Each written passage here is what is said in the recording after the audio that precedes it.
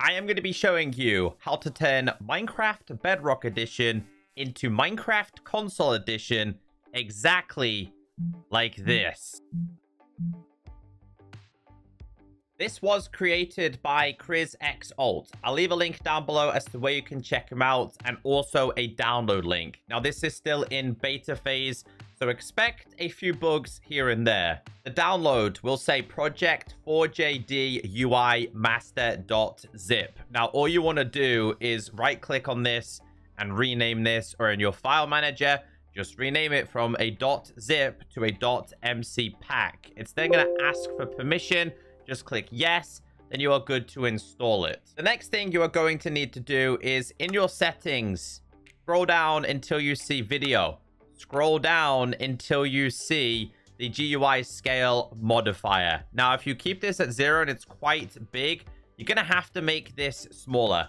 I'm on Windows. I'm using this as -1. The reason why is because this UI pack is slightly bugged and quite zoomed in if you play on a bigger scale. Then head into your settings and scroll down to global resources. Inside of my packs, find the pack. It's right here.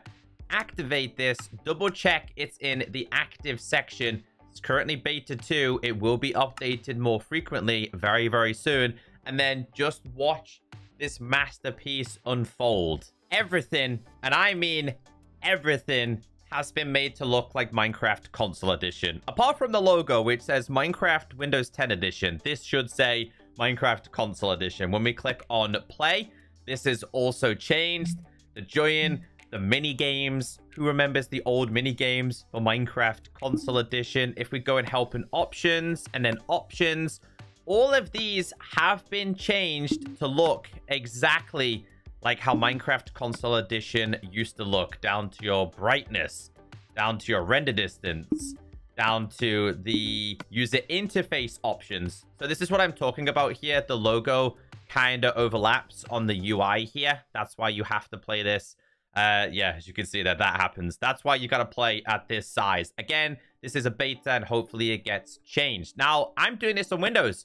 It is supported on iOS and Android. Windows 10, Xbox, Switch, or PlayStation. If you can get it on those versions, it is supported as well. Even the controller options have been made to look like Minecraft Console Edition. If I click on play and I go to one of my already created worlds, you'll see here that this is what the settings used to look like for Minecraft Console Edition. Now, here being the texture pack, it used to give you a glimpse of the texture pack that you were using, and I really like that from 4J Studios. Also, it's displaying the seed that I'm using. What I created this world on, which was obviously in creative mode, can go ahead and change these to different game modes and difficulties if I wanted to. You can even check out resource packs. So if you have more resource packs, again, let's say I enable this, which I'm not going to do because it'll probably break it. Well, you can enable these and move them to the selected resource pack section. Same with the behaviors packs. Even the world options have been completely changed. I love this. Unfortunately, though, that only happens with existing worlds, so you'd have to create a world in order for it to look like this. Because of the new UI that the developers have introduced to the game, it will automatically take you to the create new world screen, which I think is hard-coded in. Trust me, this gets better. Let me show you the loading animation. One of the first notable changes is the graphics. It looks more like Console Edition. Now, this is hard-coded into this pack. Currently, he is going to be introducing the ability to disable this, but also the hotbar. It's been raised. On Minecraft Bedrock Edition, it's a lot further down.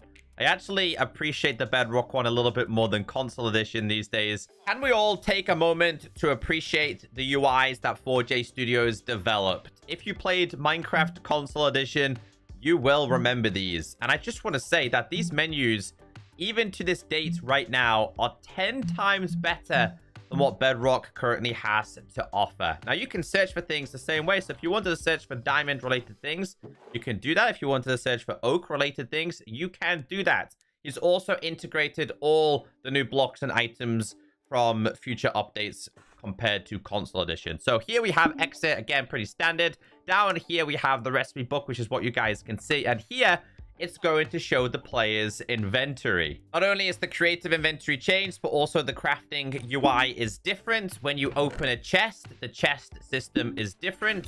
That's the same for when you do things in your anvil, inside of your furnace, or in fact, even inside of the blast furnace. Barrels have been integrated, but it gets better because the creator of this, being Chris, actually changed how you trade to somewhat look very similar to Minecraft console edition. So that automatically transfers everything, by the way. So we tap on this. It's going to do 1 by 1 with these. Again, really helpful for touch players. Or I can tap on this and do everything at once.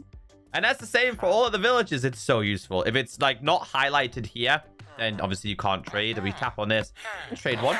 Or we could trade all of them. The shulker box inventory has changed. Even the stone cutter as well. So if we grab ourselves some blocks here, such as stone brick, and we put these inside of here. And let's say we grabbed ourselves some of these. Let's change to these.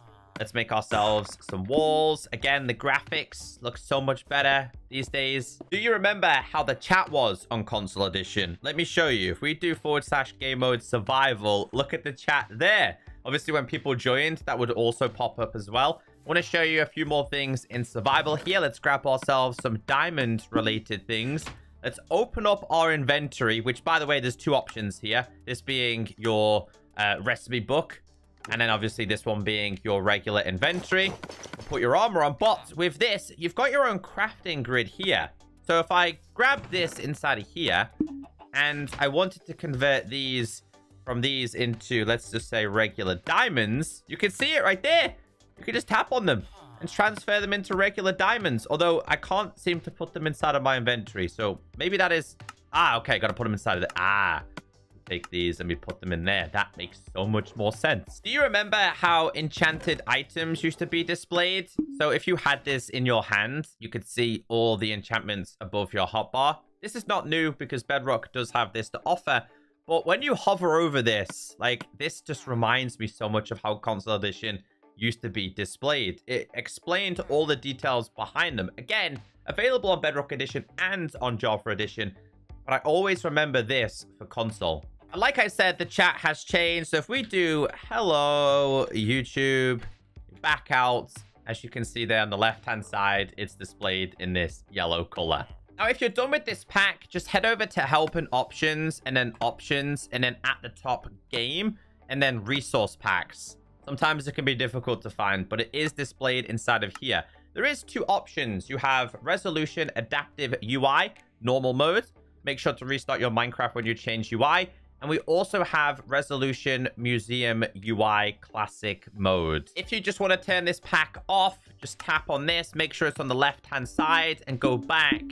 You are going to see a checkered screen like this. Don't panic, and it will take you back to the normal Minecraft Bedrock Edition. Console Edition will always be my favorite version of Minecraft, and we can kind of relive that nostalgic feel with this pack. Again, links are down below. Have a wonderful day. See you in the next video.